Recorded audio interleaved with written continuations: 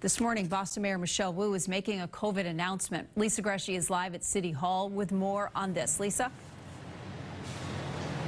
Kate, according to the Boston Herald, that announcement will include vaccine passports coming to Boston, a stricter vaccine mandate for all city workers. Under the current vaccine mandate for city employees, they need to show weekly proof of a negative COVID test. The Herald reports that the city's unions informed members over the weekend they will no longer be able to test out of the mandate. If they don't get vaccinated, they could be losing their jobs. About 18,000 people work for the city. The unions are expected to push back against any changes, but some residents we spoke with say they're in favor of stricter COVID guidelines.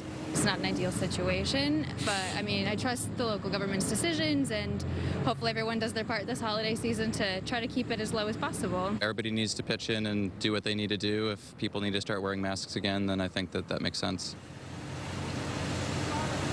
The Herald also reports that Mayor Wu will require a vaccine passport to enter city buildings like here at City Hall. The mayor's expected to speak here at 10 a.m. Reporting live in Boston for now, Lisa Gresci, WBZ This Morning.